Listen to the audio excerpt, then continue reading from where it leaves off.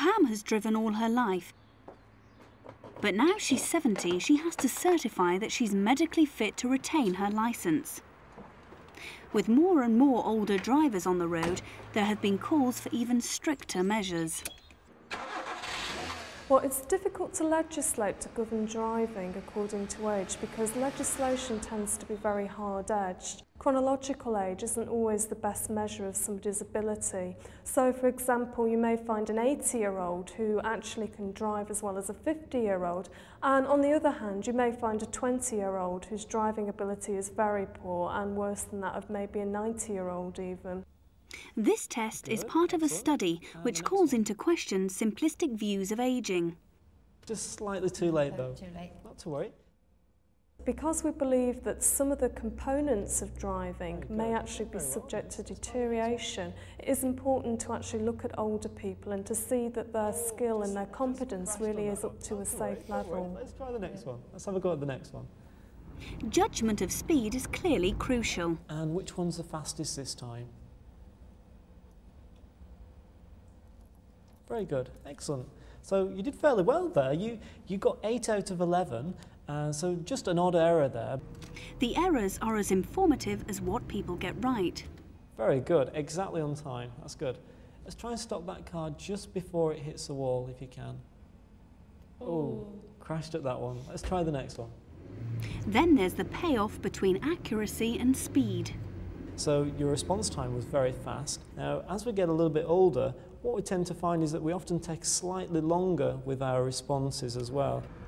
The study probes stereotypes about older drivers. First by asking the drivers themselves. Then the testing begins.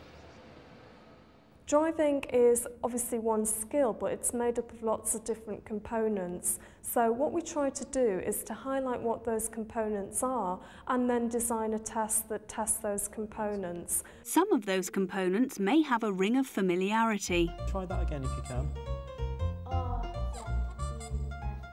Okay, well done, excellent. Any letter at all? No? Okay, well, very well done. I'm just trying to stand up, still as you can. Good, excellent. Very good, super. Try and stand on one leg this time. Super, well done, excellent. Whichever leg you prefer.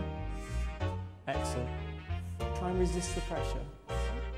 Still as you can.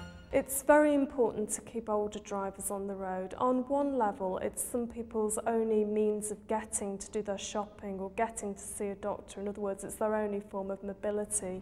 If you take away mobility, it's been shown that it can actually affect people's well-being, not just in terms of their mental health, but also in terms of their physical health as well.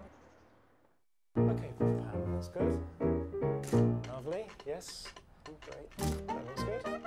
Pam is a product of her individual genes, her health and her life experience. And again, that's nice.